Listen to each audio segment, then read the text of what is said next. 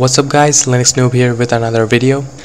Now if you've been browsing through the forums of Linux, like about Linux, or watching YouTube videos about Linux, you must have heard about the fact that Linux distributions are a lot lightweight compared to other operating systems like Windows, which basically means it requires a lot less system resources to run compared to those other operating systems. But the question really becomes, is there really any significant difference between those, should you care about that at all? I guess we're gonna find that out today. So let's get started.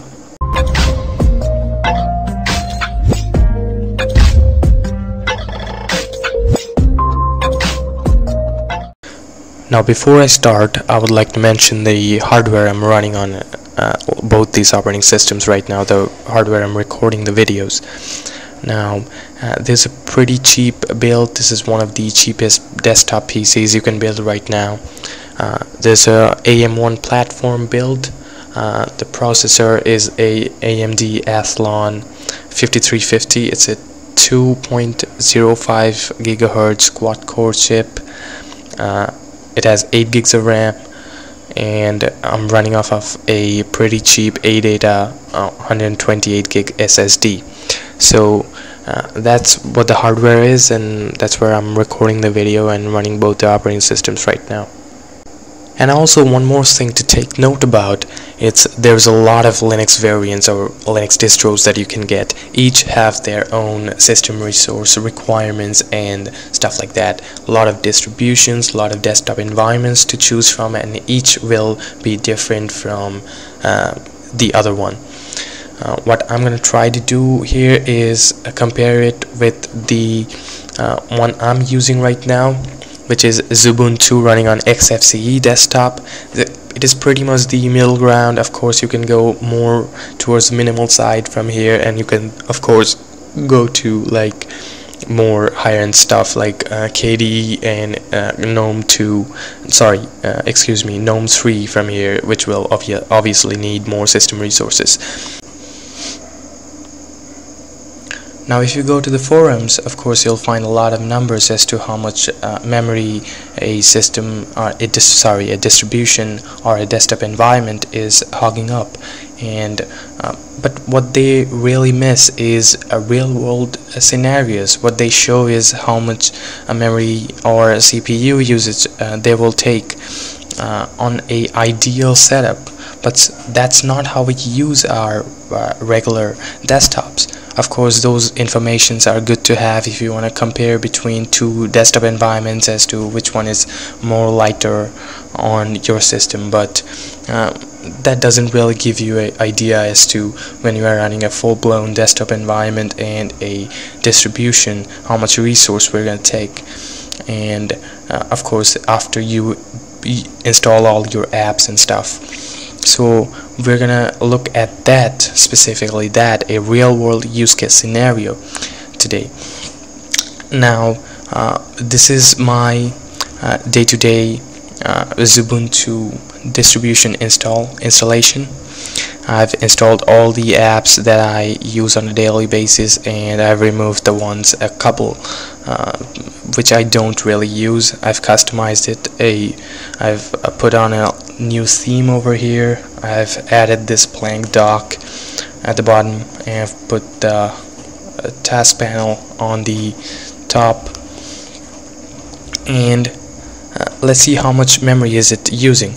Now for the sake of this video, I'm running Kazam as a video recorder over here. Of course, that's going to use some memory and CPU usage. And of course, one more thing is this is not right after cold boot. And also, I've been using this system for about 30 minutes now. I've recorded a couple of videos and surfed through the internet a bit, just to give an idea of what a real-world case scenario is.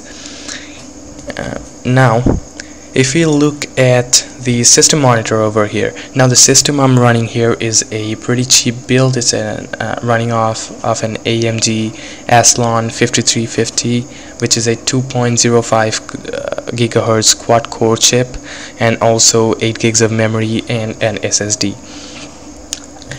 Now if we look at system monitor now, we can see as for the memory usage, it's using about 700 megs of RAM.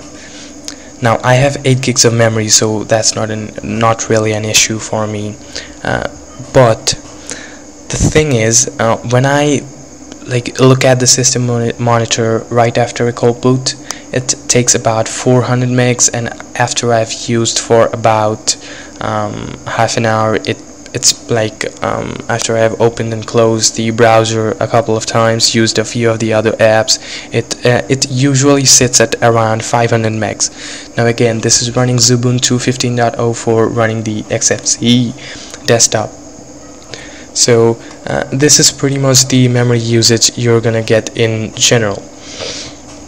Now if we fire up Chrome, let's check this and open up a couple of tabs. We're gonna open up Amazon over here and YouTube on the other page, and let's wait to finish rendering both the pages. And now let's check. Okay, so now the memory usage has gone up to 1.1 gigabytes. So and don't forget the fact that I'm recording the screen through Kazam, so that's taking up probably 200 megs of memory as well. So this is pretty much what the memory usage is going to be on a regular scenario.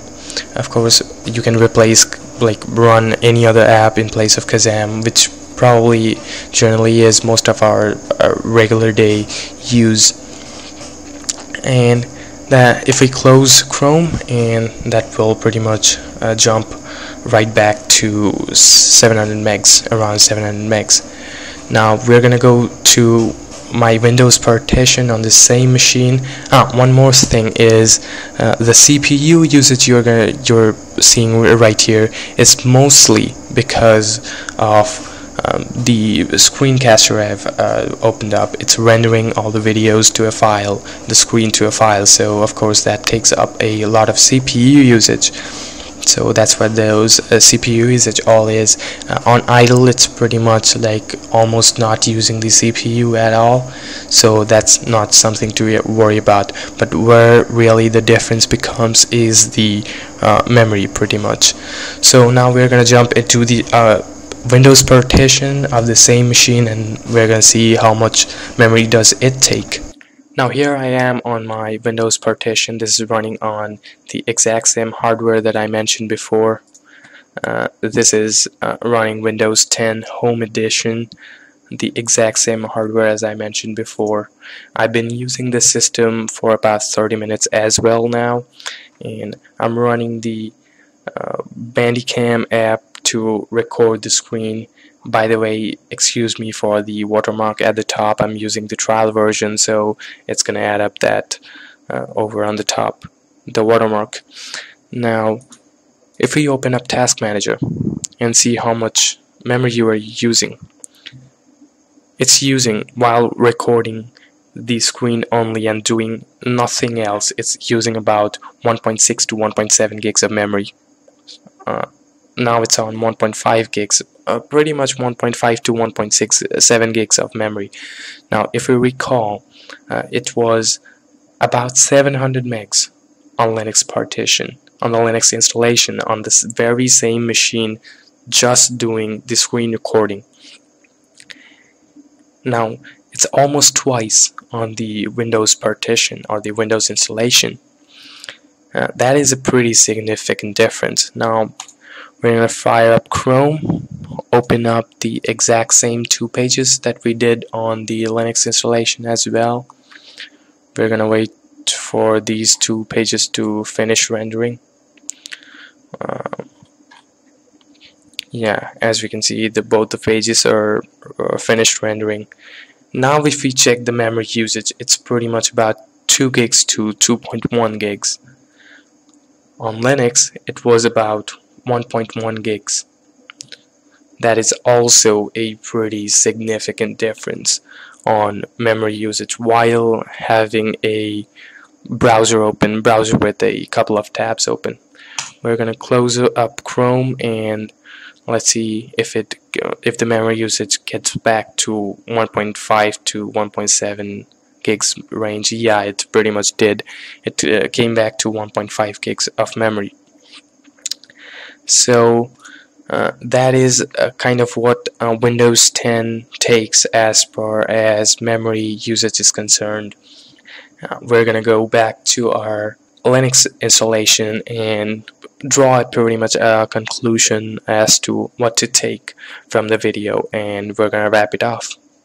Now here we are back in our Linux installation. Now what really to take away from what we just saw? Now on this machine has 8 gigs of memory, so it really doesn't matter for me if it's taking about 700 megs of memory or more than 2 gigs of memory. I know for a fact in day-to-day use I mostly never likely to reach that 8 gigabyte mark. But if you are running an older system like which has about 2 gigs of memory, or even less than 2 gigs of memory, like 1 gig or 512 megs even, Windows is going to, any modern installation of Windows is going to give you a hard time running on those machines. Of course it will run, but it will be laggy. It is basically will give you a tough time running it. But there, something like a lightweight Linux distribution will give you a great experience, simply because it's taking up less CPU usage, less memory usage and everything like that. So it will basically run a lot better. Is the difference significant? Of course it is. We just saw that in some cases, like, it's more than twice the memory usage on Windows.